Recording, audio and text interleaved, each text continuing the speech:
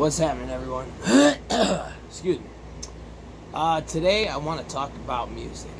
And there's so much to talk about in the world of music that, I'm just going to scratch the surface here most likely. But, but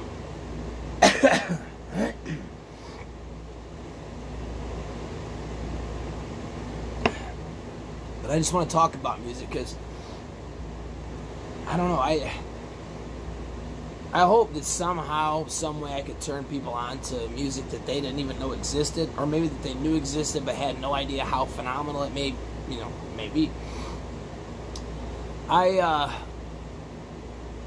Growing up, I listened to whatever was on the radio. I like music, but I didn't really get super into it. I would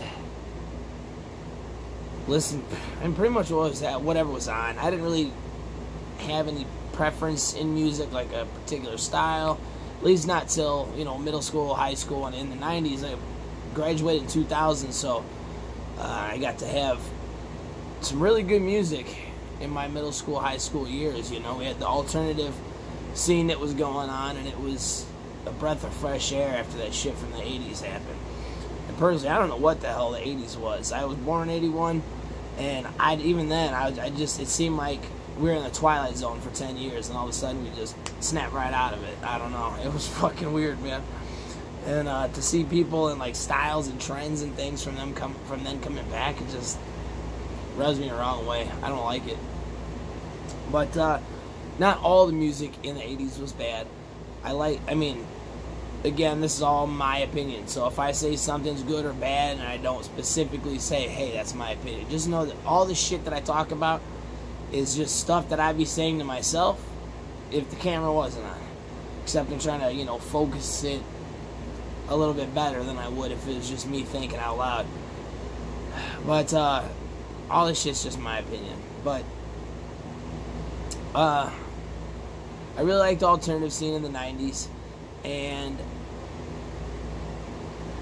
that kind of got me more interested in music. I listened to Stone Temple Pilots and Pearl Jam, Sublime, Dave Matthews, I can't remember all the people from back then, Alice in Chains, 311, I don't even remember all the people from back then, but, the grunge scene, Nirvana, I like them. But anyways, I would go and buy CDs, and I would buy the stuff that I know I liked, but as I would see stuff that was older music, like pretty much classic rock stuff for the most part. I would see the albums, the CDs there for sale, but I never wanted to bite the bullet and buy one because back then, even then, it was like $17, $18 for an old CD from, like the Doors or Pink Floyd or whatever. And I didn't want to spend that much money on something and end up not liking it, because I just didn't know anything about it. So I kind of just, I didn't put much stock into it. Well, towards the end of high school, I discovered weed, and I also discovered Pink Floyd. And a buddy of mine, I don't remember playing the whole album, the Dark Side of the Moon album, or if it was maybe a couple songs off it or what. Sorry, my TV's everywhere. Or, I heard some songs from the Dark Side of the Moon. I think it was Give Me a Ride Home, and it happened to be playing some of it. And I hadn't started smoking yet, but I knew of, the Dark Side of the Moon. My dad had that CD at home, too, so I was curious. I'm like, alright, I'll go check it out. I remember first time listening to it, and I was just kind of, it's because my mindset was based on the stuff that I previously heard. The alternative scene, but there's just pop music. There's always been pop music. And the shit you hear on the radio, especially in the 80s too, it was just, hearing Pink Floyd for the first time was just, I didn't quite know how to hear it, you know what I mean? It's almost like I hadn't fine-tuned my hearing to be able to hear it and go, wow, Well, over the next few years, I fine-tuned that hearing. And,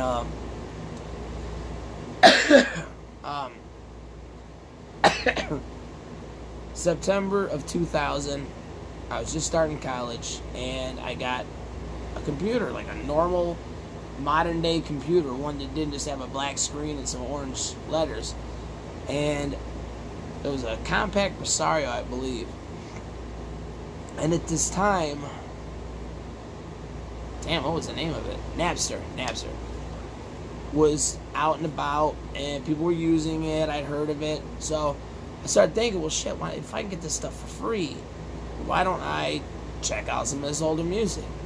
And ironically, I know this is probably not the case in probably not even most situations, but for me, being able to get access to older music for free has gotten me to go out and buy a lot of it on CD, on vinyl. It's actually, I have a pretty nice music collection. And if it wasn't for me being able to learn about this stuff for free through things like Napster and LimeWire later on, that I may never have gotten into it. I don't know. I would like to think I would have, but sorry. And if anybody's ever wondering what this shit is on my hand, keeping track of how many cigarettes I have every day, because I was smoking about 50 a day, like 2.5 packs every day for at least the last year, and I've been smoking a pack a day. It's like, 20 years. I took a couple of years off where I wasn't smoking very many cigarettes, but it's been bad, and I've been trying to get rid of it. So overnight I managed to cut it from 50 to half. I've never had more than 26 cigarettes in a day, and that was only a couple occasions. Today is looking like it might be one of them days. I've already had, actually, shit, I've had 23 already today. Dang.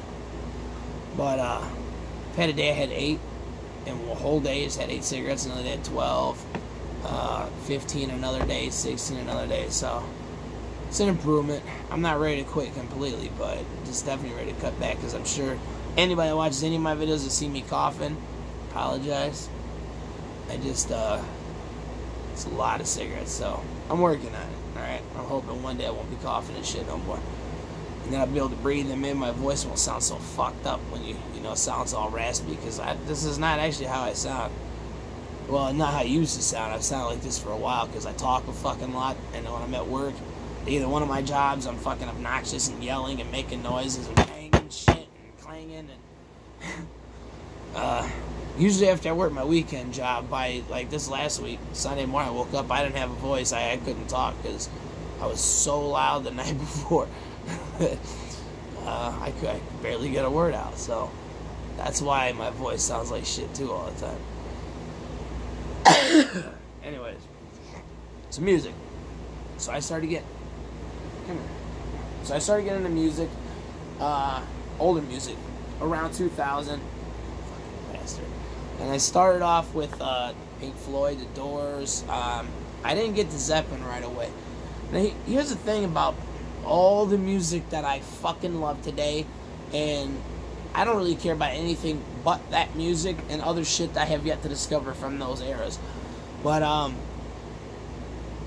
at one point, I did not like it. It wasn't just that I was like, I'm indifferent. No, I just didn't like it. You know, younger, like, I really didn't like Led Zeppelin for a long time. But the thing is, I really only heard a handful of songs. You know, like Stairway to Heaven, I still just don't care for that song. It's not bad. I mean, it's something that everybody should fucking hear, but I just, if I never heard it again, I couldn't care less. But, anyways, I started with Zeppelin. No, not Zeppelin, sorry.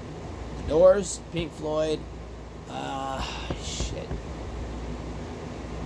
Other fuck, I don't even remember. It's been so long, because I don't even listen to classic rock that much anymore. But as time went on, you know, eventually I just fell in love with Zeppelin. I had for a year straight, nothing but Led Zeppelin. That's all I listened to for a year straight. It just jammed out, and they are fucking awesome. Yeah, they've taken a lot of songs that didn't belong to them, and I don't know if they stole them or why, if royalties are paid or what. I haven't really looked that deep into it, but they definitely took a lot of shit that wasn't theirs. But normally when I don't like that, like Zeppelin did it in such a badass way that fucking I actually like them more because of what they took from the blues, you know, and I love the blues. So that actually made me respect them even more, because they went and found some great shit and kind of put their own twist on it. People have been covering songs forever, so I don't know if maybe the controversies over they didn't pay somebody for shit. They did it. People should be honored that they fucking took their songs and made something great out of it. It was literally, to me, Led Zeppelin is the epitome of rock and roll. Not classic rock, just straight up rock and roll. Them and Chuck Berry are just rock and roll. That's what they are. And so as time went on, I listened to more stuff. I didn't like jazz music because I grew up in the 80s, and I thought in the 90s, I thought jazz was like smooth jazz, like Kenny G. I'm like, fuck that, I don't want nothing to do with that shit. And as I'll get to jazz later. It was weird how I got into jazz. Did not like it at all. Now I don't know how I ever lived without it. And it's such a different style, the way they structure their songs, that you have to tweak your hearing. You have to want. I think it's like an acquired taste. I think jazz is an acquired taste. But it's like I tried it, just didn't feel it. And one day I turned it on, and I was like, wow, like, how did I ever do without this? And now it's all so much good jazz. But I like the bebop jazz, the Miles Davis came up with, and some of the earlier big band jazz. But I love that hard bebop style, that upbeat. I don't like the slow stuff. I like something I can move to. But anyways, so you get into classic rock, really heavily into classic rock. We're just tons and tons and tons of people, even people I didn't like. I knew songs from people I didn't like because I knew I wanted to know what the shit was that I didn't like, so I could talk about it and have a conversation about it and say, no, I know who that is. I've heard the song. This is what it means, and I don't like it, So early on right about the same time, right about 2000, early on in my musical adventure, I've literally been on like a 20-year musical, and I don't know how to play a fucking instrument. I couldn't play a simple drum beat, most likely, but I know music. I can hear different horns or different guitars. You give me a couple notes and I'll tell you who it is. And I'm just a connoisseur of it, I guess. But damn, I hate when I lose my point. Anyways, blues music. I discovered B.B. King early on, and I've always liked B.B. King. Thankfully, I was fortunate enough to see him 6 times before he passed away. And though it took 10 years, I'll tell that story another day, it took 10 years, I finally got to see him and Eric Clapton play together. And not only was it them two, but Robert Cray and Jimmy Vaughn, who was Stevie Ray Vaughan's brother, all of them were there. And just seeing Clapton and BB, oh my God, it was one of the best nights of my life. Like, just wild, crazy. It felt like we were standing out in a hurricane watching this concert out in the lawn seats. It was amazing, amazing time. And I'll talk about that another time. So, I always liked blues. And even though I like the classic rock and roll stuff, blues was always kind of my favorite. There was just something different about it. But I listened to more, like, not the old blues, it was like, maybe, I don't want to know, 60s maybe, or 70s, and like, a little bit newer, that was what I started off on. And as time was going on, I went back, and I loved it. I love the blues. Now, after about 13 to 14 years of just blues over anything, I finally had to accept the day that funk music took over in my book as my favorite genre of music, because it's just fucking awesome. It is awesome. There's so many James Brown songs, just him to begin with, but Parliament Funkadelic and Sly and the Family Stone, and just so many people. And it's like, I've always known who James Brown was. I always knew, like, I Feel Good, and Papa's Got a Brand New Bag, and a couple songs that everybody knew. Well, down the road, I realized he has just a shitload of music that you don't ever just happen to come in contact with anymore. This day, like, if you don't go looking for it, you'll never know it existed, because it's never going to be played on the radio again. Fuck, I don't even know if it was played on the radio back then, to be honest with you. I'm sure there were some stations back, in the 70s, 60s, late 60s and the 70s that were playing it, but it's just not something you're ever going to run into by accident, most likely, unless you happen to see it in a movie. And even then, movies, like, they might play some, throw a couple good songs on soundtracks, might even have a really good soundtrack, but they're not usually, like, that deep cut of songs, They're just, like, kind of deep cuts. Like the radio station, we got this, in Chicago, we have a, 97.1, The Drive, and it's kind of like, it's hard to explain, it's more like, it's classic rock, but it's more, like, more on the mellow side. There's not as much rock music in there as you might get, like, Jim Croce and, I don't know. The more mellower stuff sometimes. You get some rock in there and some Skinner and stuff too, but, like, they got 3,000 songs. That's it. Fuck, dude, I can sit here and just rattle off at least 10,000 different songs and different artists without looking anything up. I mean, if I could come up with that and all they have is 3,000, no wonder the fucking radio station sucks. You hear the same songs all the time. We just lost one a year ago, maybe, 97.9, The Loop. Just overnight disappeared. What the hell was the other one? 10, shit. There was another one too, I think, that we lost as well. Still got like one or two, but it's always the same music. And when they go to deep cuts, I'm like, dude, if that's a deep cut, that's barely breaking the skin. I would love if a big time radio station around here like that plays older music would let me just have a 3-hour block on Sunday evenings. I would fucking do it for free. I would do it for free. Just minimal commercials, at least minimal commercials, if not cut them out altogether, if possible. But just let me do what I want. It's like, if I want to play a 25-minute song, let me play a fucking 25-minute song. They're amazing. There's so much shit out there that's longer than 3.5 minutes. It's just unreal. Grateful Dead. These cats, they were another one for me that was an acquired taste. Man, I tried, listened to them again. I was buying the music, playing it. I'm like, it's a couple good songs on the greatest hits, Skeletons from the Closet, I guess. Which, Truckin', to this day, Truckin' still is one of my favorite Dead songs. I've just always loved that song. I don't know why. It's just a really good song to me. I know it's the greatest hits. I'm one of those people that I don't typically like greatest hits from bands. Like Jimi Hendrix greatest hits. Well, the greatest hits, that's the whole point. I mean, there's a few good songs on there. There's, I'm not going to knock it. Freedom and Voodoo Child, and sure there's another one or two, but like The Wind Cries Mary and Hey Joe and Fire and Foxy Lady, I don't ever want to hear those songs again the rest of my life. They're fucking terrible.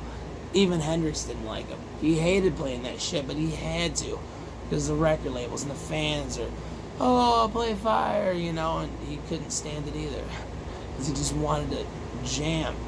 His BBC sessions, unbelievable. It's a double disc, fucking phenomenal.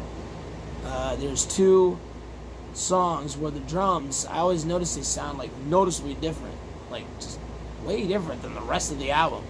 So finally, years later, I'm looking through the little booklet that came in the CD, and it's saying that during the recording of this sessions, they had Stevie Wonder was in the same studio over in England, and he found out Hendrix was there, and he wanted to come play with him. So this dude has been blind since the day he was born. Not only plays the piano, he plays a bunch of instruments. This dude not only was playing the drums on 2 really good tracks, he sounded way better than the guy that was Hendrix's normal drummer. Amazing. Now, when I hear about people like Kanye West, oh God, it makes my fucking skin crawl. And I love the Joe Rogan podcast. I love it. I've learned so much stuff from the different people on there. But every time I hear him say that Kanye West is a prolific artist, I want to fucking blow my brains out. Just so I don't ever have to hear that again. Kanye West, my opinion, his music is fucking garbage. I wouldn't piss on it to put out a fucking fire. I really wouldn't. Stevie Wonder, that dude is a prolific artist. The dude that's never could see a day in his life could just start pounding away on a drum kit, pianos and keyboards and fucking who knows what else he could play. I know he had at least one album where he played all the different instruments one at a time. So it's not like you're playing with the band, you can feel the flow. Like you have to just play the notes that that one instrument plays and put them all together and made the whole album. I don't know which one it is though. Might have done it more than once, I don't know, but that's a prolific artist. If anybody's ever heard of Fela Kuti, that dude, I'm willing to bet nobody, unless you've seen, I've put a few of his songs in some of my videos, that dude is a bad motherfucker. That is a prolific artist. You're talking 8, 9, 10 different instruments fluently. I mean, just wonderfully. I saw a concert of him. I saw a concert where he got a big ass band, but he comes out there and he's singing, and then he goes and does a horn solo. Then he sits down doing a keyboard solo. Then he's over doing a drum solo, and then he's doing a different horn solo. Then he's doing a guitar solo. The dude is amazing. This is one of those guys that I don't think he has a song that's under 10 minutes. I think they have an album of his where they shorten some shit down to make, you know, get more songs on there and shorter bits. But his music should not be cut down. If that's what that album is, that's what I take from it. I haven't really looked into it because I don't want to hear a song from it that's only 2 or 3 minutes long. So I haven't gotten to that one yet. But he has an album called Rofo, R-O-F-O, R-O-F-O. All one word, fight. And it's an album, it's 60 minutes long, has 4 tracks. 4 songs for 60 minutes, and it is one of the greatest albums I've ever heard. The title track is the opening track, and my God, it just fucking jams for 15 minutes. For 15 straight minutes, he's just jamming. Upbeat, alright, what's up, baby? Upbeat horns, and just, it's unbelievable. And a lot of his music, I mean, he's from Nigeria, from the 70s, and now this dude, which I gotta do a whole episode just on James Brown, because James Brown revolutionized music completely. You know, before he created funk music, he was huge in the soul music. And then says, you know, I'm tired of this shit. Let me go make funk music. A whole new genre. Let's just start structuring songs differently than they've been structured before. Comes up with a whole new way of doing shit. And because of him, there's people like George Clinton with Prime and Funkadelic, and Fela. Fela was heavily influenced by American funk music, and he took funk and mixed it with like tribal African music and made his own genre called Afrobeat, which there's a whole fucking world of Afrobeat music out there to look into. I have barely stuck my toes in the water, and I probably know more than anybody I'll ever meet about just that genre. And well, hopefully not. I hope I meet people that know more than I do about this shit, because I'll tell you what, I have some of the best conversations I've ever had with myself, because nobody else knows what the fuck I'm talking about. They're like, oh yeah, James Brown. Ooh, I feel, you know, like they don't know anything about it. I'm like, no, just get the Ain't It Funky Now album. It is badass. Damn, that whole album is just fucking awesome. It is awesome. And, anyways, but Fela, oh my God, his music is... I found this one song called Beasts of No Nation, and I don't know why I just put it off listening to it. I'd see it on YouTube as I'm looking up other songs. 30-minute song, maybe just under like 27 minutes, and I just hadn't listened to it yet. When the day came that I finally listened to it, I was like, oh my God, this is unreal. You will never, ever hear something that beautiful on the radio today.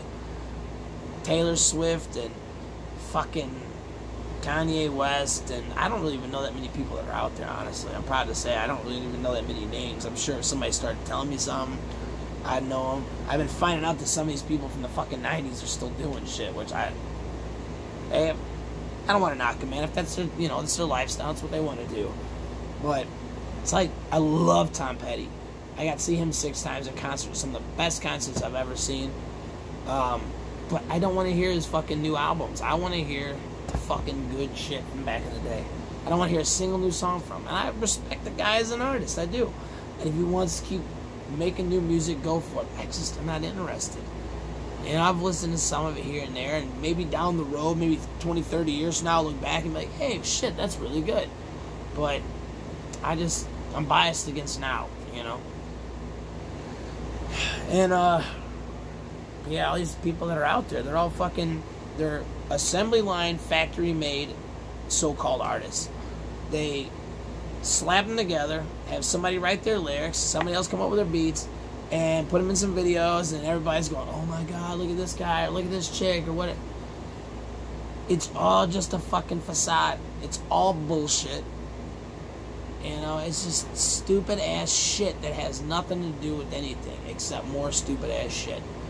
You know, I believe that music is a sign of the times, and that back in the 40s, the 50s, the 60s, the 70s, there was so much going on that there was just, I mean, the music probably fucking practically wrote itself for a lot of these people.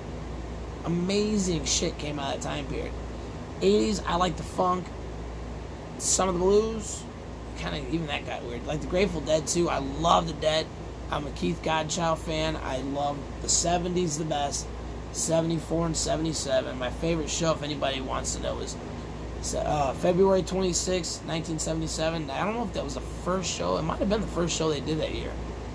Swing Auditorium. It was my first bootleg I ever bought. Now I have, I think my last count was 953 CDs worth. I don't know how many shows that is. It's a fucking lot, but I got like shows that are 6 discs. I got some that are 4, some that are 1, some that are 2. So just a bunch of Grateful Dead. But that's still my favorite. First time they ever played Terrapin Station, and the first time they played Estimated Profit.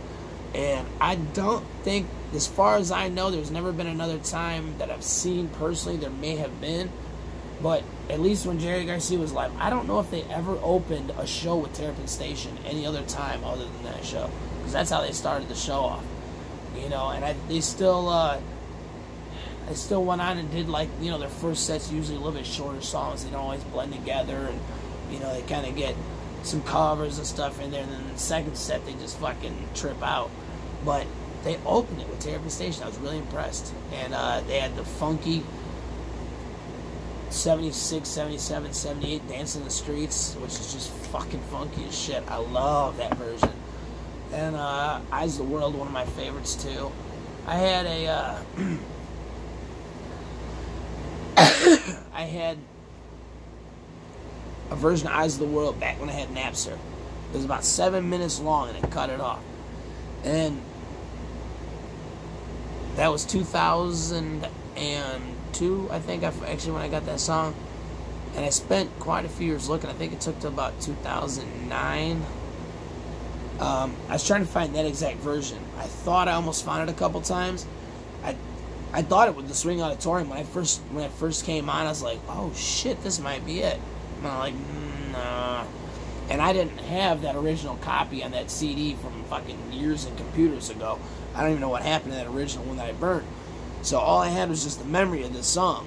And one day I happened to have Dick's Picks 12. I was hanging out with this girl. I grabbed disc number 2, threw it in, and I believe that second disc opened with Eyes of the World, and the fucking second that song started, I was like, that's the one. That's the one. And it's definitively the one. I spent quite a few years trying to find, and just by fucking chance, I mean, having, you know, almost 1,000 CDs worth of their music, I mean, you're bound to run into it sooner or later, but there's a lot of stuff I haven't ever listened to. Like the 80s stuff, I haven't gotten too deep in it. I like some of the songs from the 80s, but the 70s, that was my favorite time. My favorite time. This is about to cut me off here soon. So, anyways, Fela, badass, fucking phenomenal. James Brown, Ain't It Funky Now, the whole Ain't It Funky Now album. And there's a song called Use Your Mother. That song is just so upbeat and awesome. God, I want to keep going on. It's getting late, and it's a work night, and I gotta get up early tomorrow, so I'll probably just do another one later. I don't think I'm going to do a second part tonight, but I got so much to talk about music. I hope somebody out there fucking cares to hear any of this. I hope I can get somebody turned on to something they didn't know before. Miles Davis, there's a song called It Ain't Necessarily So. Badass song. If anybody wants to check that out. The Fela Rofo fight. Check that album out. It's unbelievable. Beasts of No Nations from Fela. Fela is his first name. Kuti is his second name. And look him up on Wikipedia or read about this dude. He was fucking unbelievable. He ran for president of Nigeria. The Nigerian government tried to assassinate him unsuccessfully. He had a lot of protest music. That's what most of his music was about. And a lot of it is in English, though, so most of it you can understand. There are some other Nigerian words and things he throws in there, but a lot of it's understandable. And shit, I just got so much to say about music, and I see that timer ticking away, so I'm just not going to be able to get to it. Swing Auditorium, 2/26/77. It's on YouTube. Unbelievable. I'm still waiting for them to make like a Dick's Picks or studio release of it. The Egypt album, the one they came out with, I've had the bootleg since, well, years before they came out with the album. So I actually have the 2 full shows that they did on bootleg burned CDs. I got some different band members like Godchild and Midland joined the band. They had rehearsals together. I have rehearsals for different albums, which is not the outtakes, it's just rehearsals where they're practicing and playing. Acid Tests I have recordings of. God, I got so much cool stuff from them. But, I don't know. A lot of people like the Cornell show the best. Dick's Picks 10 I heard also is another Deadhead favorite. But, Swing Auditorium 77. They only played there one more time in 78. Do you think I would listen to that show? Maybe it's the vibe of that place that made it so good, but I had never listened to the 78 show from there. I think I have it, too. One of these days I'll get all my CD books. I have a stack, no kidding, this tall of just shitloads of CDs. Mostly Grateful Dead, but got a whole bunch of other shit. And I don't know how long it's going to go, so it doesn't cut me off. Y'all have a great night. Take care. And I'll try to get back on tomorrow and do some more, because I got so much fucking stuff talking about music. And film, I'm going to get into film eventually, too, because there's a lot of old school film.